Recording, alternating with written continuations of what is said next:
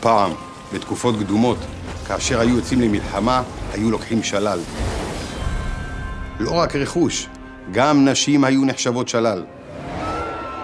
זו למעשה מצווה מתרי"ג מצוות שנקראת אשת יפת תואר.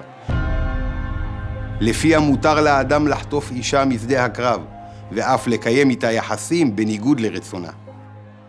ידעה תורה שבני האדם לא יקשיבו לאיסור של נוהג כזה שהיה מקובל בזמנם, ולכן הגבילה זאת על ידי דיני אשת יפת תואר. אסור לחוטף למנוע ממנה לבכות את ביתה והוריה במשך 40 יום. כך אולי משהו במצפון יתעורר אצלו וישחררה.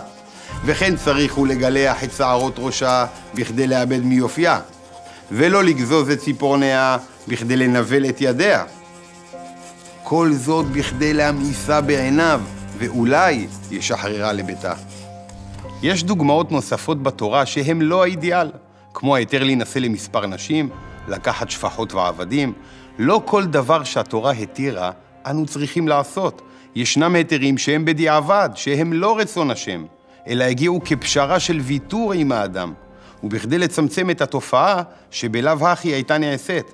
חכמים ביארו את הפשרה של הוויתור באכילת הבשר, וקבלו אותה בדוגמה של חטיפת האישה משדה הקרב.